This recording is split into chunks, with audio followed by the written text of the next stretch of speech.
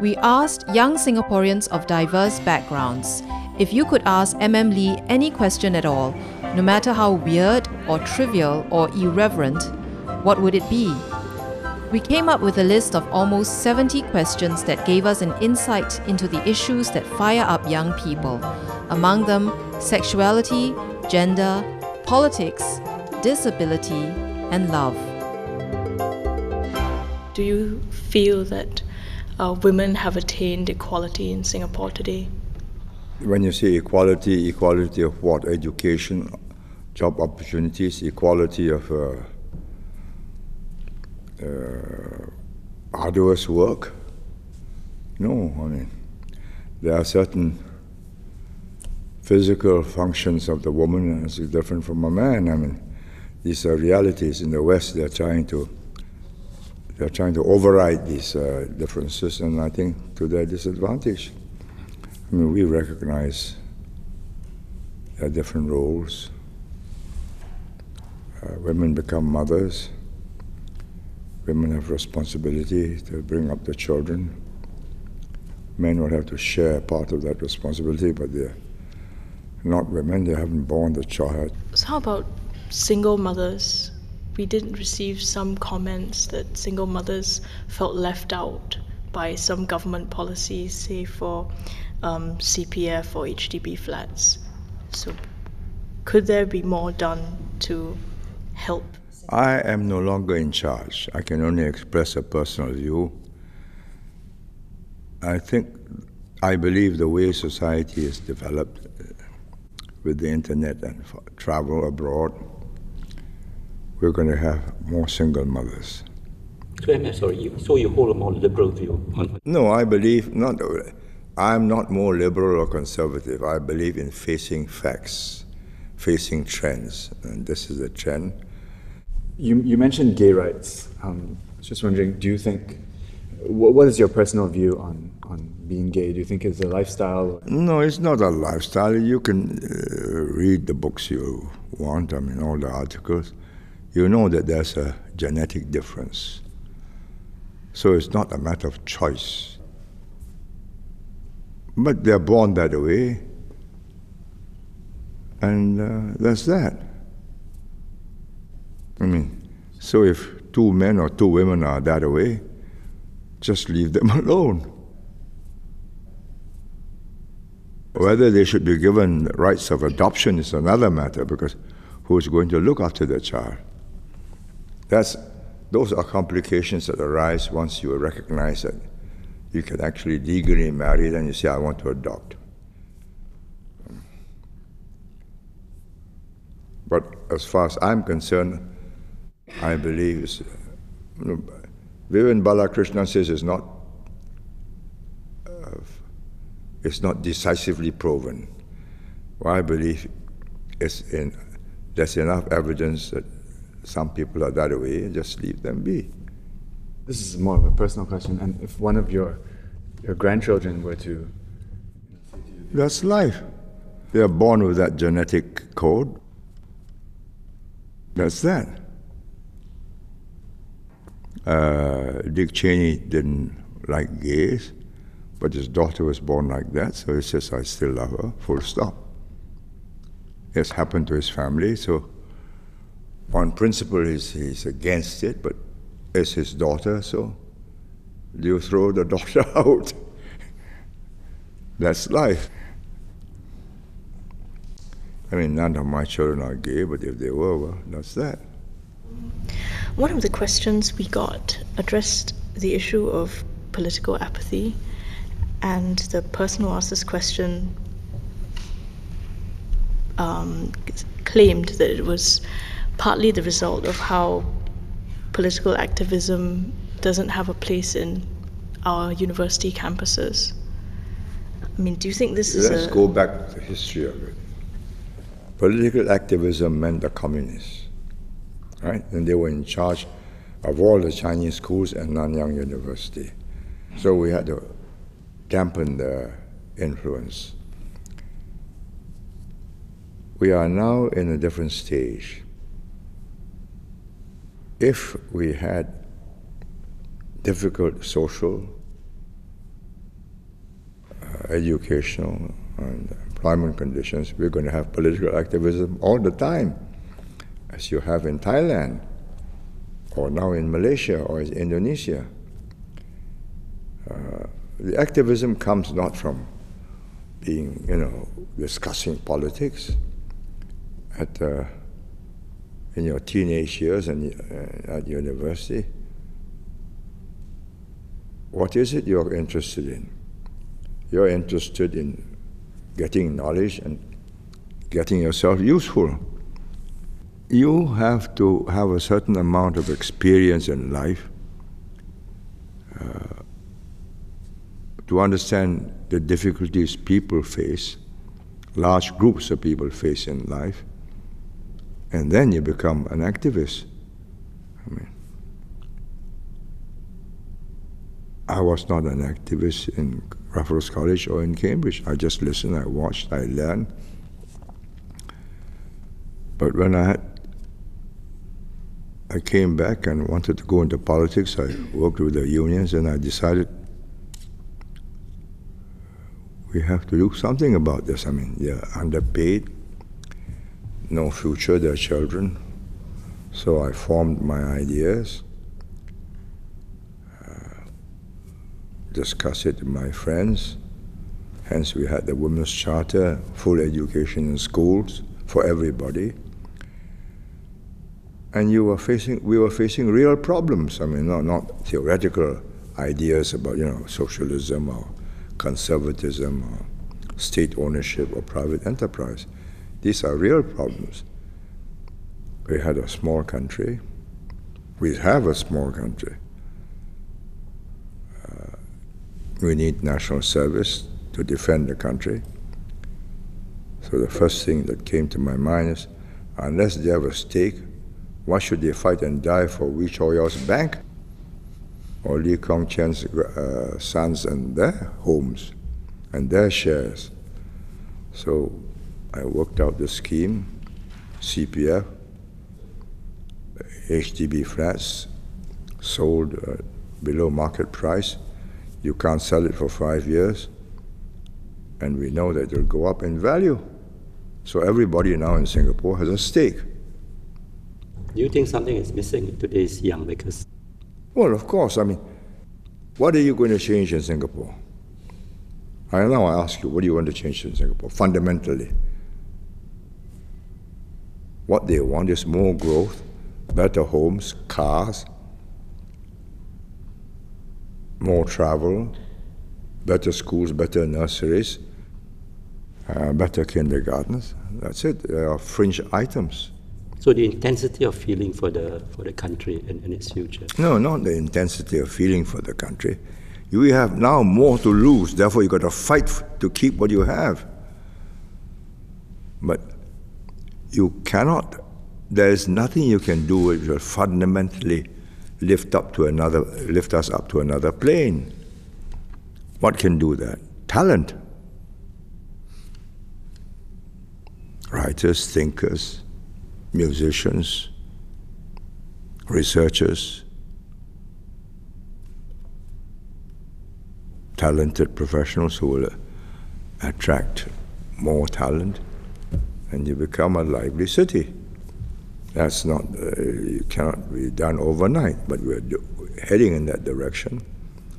And those who said this dull, sanitized society, absolutely nothing, they're wrong. We had, first things first, we've done it. Clean, green, law and order. Now we see IRs, bar top dancing, bungee jumping, reverse, whatever it is. If I can put the question another way, why should a young person enter politics today? What is there to fight for? What matters? You got to fight for what you have, right? If you lose what you have, and you become like the Philippines or Malaysia or Indonesia or Thailand, you've got a lot to lose, haven't you? To preserve what we have, we need talented, robust, committed people in charge. Look, we've been through a very serious crisis because we built up reserves, because we've got thinking people, a thinking cabinet, a thinking prime minister, finance minister, Lim Swee Say, NTUC. They worked out the scheme. So 9 months into the crisis, there's no panic. Question now is, how long do we carry on with this crutch? Employers and trade unionists wanted to carry on forever, but you can't. You got to, in the end, you got to restructure and reorganize your economy, right? The jobs that have gone away are not going to come back, so you've got to retrain. You do new jobs, and you've got to face up to it. So I get you're saying that you see no need to get youths interested in politics. They will get interested in politics the moment it hurts them. The moment the shoe pinches, they'll be jumping around. The unemployed, they'll get interested in politics very quickly. They'll vote for the party that says, I'll get you re-employed. Another question that came in was whether you believe in love and love at first sight. I don't believe in love at first sight. I think it's a grave mistake. You're attracted by physical characteristics and you'll regret it.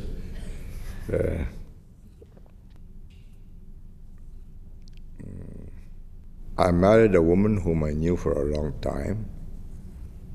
I had no interest in her when she was a student at Raffles College with me because I was too young and preoccupied with my work.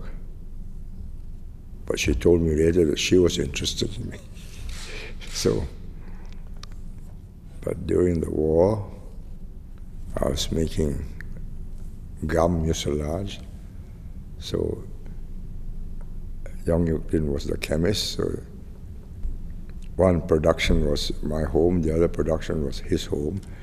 And so I went to see, and there she was, and I said, oh, there was time on my hands. I was cycling, so I said, oh, she's a nice girl. So we became friends. And it gradually developed, and I carefully considered the problem. And I think I made the right choice. And with every passing year, we adjusted to each other until now. Even our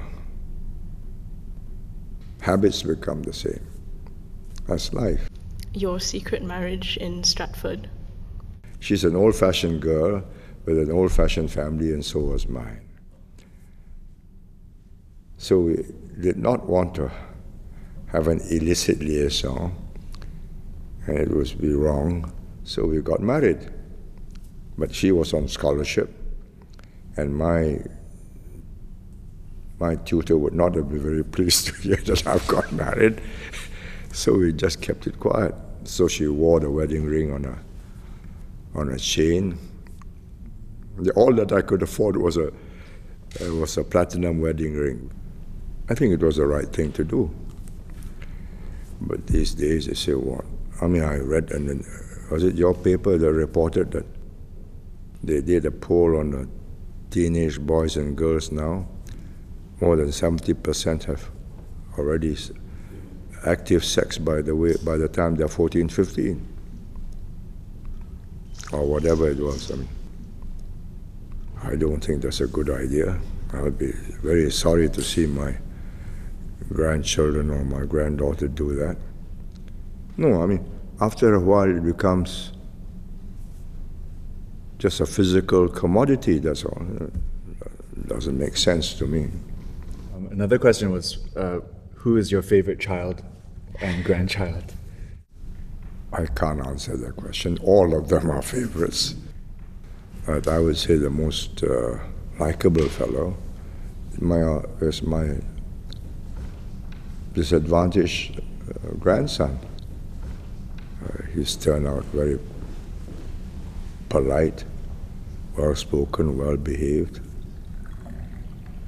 Quite unexpectedly, because I used to take him around His mother died within a month of his birth. So my wife and I used to take him walking around the Astana at night. And we were very worried because he did strange things. When we changed the route, he would cry and knock his head against the ground. So I said, something's wrong with this boy. And my daughter said, he's autistic. People with autism do not like to change habits, food or whatever it is. He's much improved now. And she's, over the years, she watched him develop. So now he's got mild autism called Asperger's. Fortunate for him and for the mother and father. But he's a nice lad, speaks very politely. You have mentioned before that you had dyslexia. Yeah. So I didn't know that.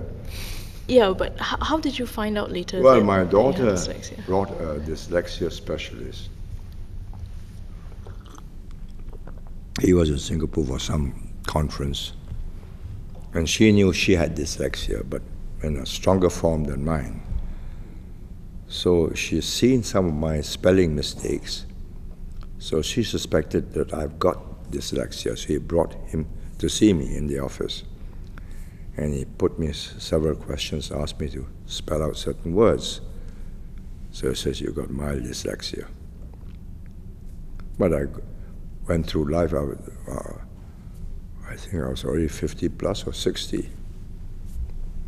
I overcame it.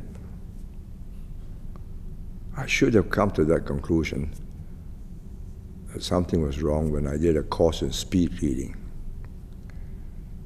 And I did not succeed. And it's not because I'm stupid, because I usually have to run my eye back to make sure that I got the right word.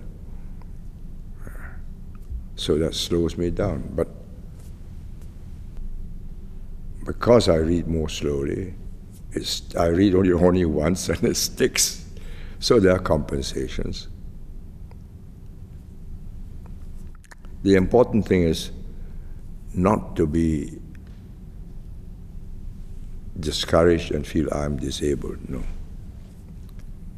Leonardo da Vinci was dyslexic, so what? He was a great artist, sculptor, thinker.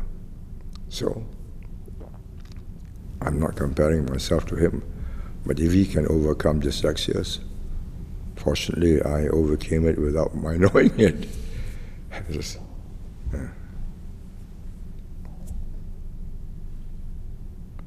How do you think today's youths perceive you? I don't know. My grandchildren probably think I'm too strict. Do you think they sort of look at you as some kind of mythological figure even? You know? No, I don't. I'm not a mythological figure. I don't know what they think of me or what. And anyway, it's not relevant. I'm no longer a central player in politics. But you mentioned, several statesmen that you really admire. Do you hope to be remembered in the same way as them by Singaporean youth? No, I'm not. First of all, I do not classify myself as a statesman. I put myself down as a determined, consistent, persistent trier. I set out to do something, I keep on chasing it until it succeeds. That's all. That's how I perceive myself. Not as a statesman, it's utter rubbish. Anybody who thinks he's a statesman needs to see a psychiatrist. I like this question, do you believe in feng shui and astrology? Because I think a lot of Singaporeans suspect that you do. Utter rubbish. Utter rubbish. Look, I'm a pragmatic, practical fellow. I do not believe in horoscopes. I do not believe in feng shui. But And I'm not superstitious about numbers, but if you have a house which other people think is disadvantaged feng shui in numbers, and when you buy it, you must consider that when you resell. So again, it's a practical consideration, not that I'm interested in it, but if I buy that, I must get a low price, because when I sell it, I will get a low price. Do you believe I go for feng shui and horoscopes? Well, you know, there are all these stories about how our $1 coin has got 8 sides to it because, you know, you thought that it was a good idea and it was auspicious and... People spin these yarns and let them die. It doesn't bother me. Is there anything that you think you need forgiveness for? That's one question that came in. There's another parlor game question. I did what I thought was right, given the circumstances, given my knowledge at the time, given the pressures on me at the time. That's finished, done. I move forward. You keep on harking back, you're just wasting time. Do I regret going to Malaysia? No. It was the right thing to do. Did it fail? Yes. Do I regret pressing for Malaysia and making it fail? No. If I did not, we'd be stuck. And today the same issue is there. So it's part of a process of just growing up. And you once said you would rather be feared as a leader than loved. Yeah, of course. If you're not feared, when you say something, people they won't take notice. But they know that when I say something, I mean it. And if you're going to cross swords with me, then you must be willing to get stabbed. That's that. If I think this is going to be, it's necessary to do, and you set out to thwart me, then we fight. So to avoid a fight, I make quite sure that you understand that I will fight. Right? Simple as that. I am not interested in being loved. What's the profit in it? But this climate of fear, I mean, it's part of it is your creation because of the way. Come off it. Are you fearful? If you are fearful, why do you ask me these questions? Is anything going to happen to you? Utter rubbish. We may not personally be fearful, but we did encounter quite a few young people who were. I cannot explain that. And I'm not interested whether they are fearful or not fearful. I think it's better that they are fearful and will take me seriously, that they think I'm somebody they can brush off. That's all. And if you're the Prime Minister and you're brushed off, you're in trouble. One impression that we got serving young people was that they're starting to see you as a kind of celebrity. So do you worry? No, what they think of me does not worry me. I'm no longer in active politics. I don't have to collect votes. I don't have to be popular. All I do is to make the right decisions, use my network around the world to improve our chances. That's all. These things do not concern me. It's irrelevant to me what they think of me. What they think of me after I'm dead and gone in one generation will be determined by researchers who will do PhDs on me. Right? So there'll be lots of revisionism as people revise Stalin, Brezhnev, and one day, now Yeltsin, and now later on Putin. I mean, I lived long enough to know that you may be idealized in life and reviled after you're dead. What are the things important to me in my life? my family and my country. My family, my wife looks after. She brought up the children. But Singapore is an ever-going concern. Singapore is my concern till the end of my life. That's that.